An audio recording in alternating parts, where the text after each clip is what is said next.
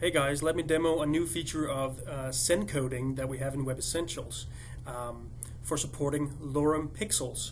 This was a pull request sent in by Adil Mujahid, and it's really cool. So let me give you a brief demo here. So let's say that we want to build a website really quickly, and we don't have all the images yet, but we want some stand-in images, some mock-up of images. So now we can just say Pix and hit Tab, and if we look at the right in the browser here, we can see that we now have a picture. And this comes from the LoremPixel.com site. It's 30 by 30. That's the default. So 30 pixels by 30 pixels. I could say, hey, I want a 200 by 200 image. And if we update the browser, we see here we get another image. So this is just a like a random photo, right? So we could be more specific if there's a certain type of image we want. For instance, something with animals. We can say, give me a 200 by 200 LoremPixel image with animals. And here we go.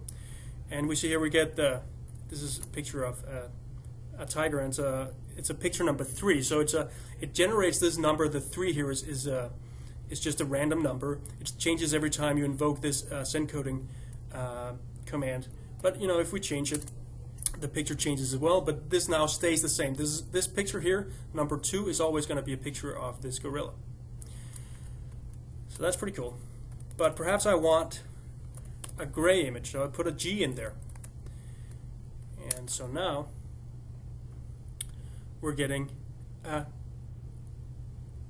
black and white photo here. And I can also say, hey, I want some text here, like a watermark. So let's just say demo text. Do this, and now it just appends like demo text to this thing, and we update the image to the right here, and we can now append our own watermarks to the images. So very, very cool. This is coming in Web Essentials soon. Thank you very much, Adil Mujahid, for the pull request. This is awesome. Thanks for watching.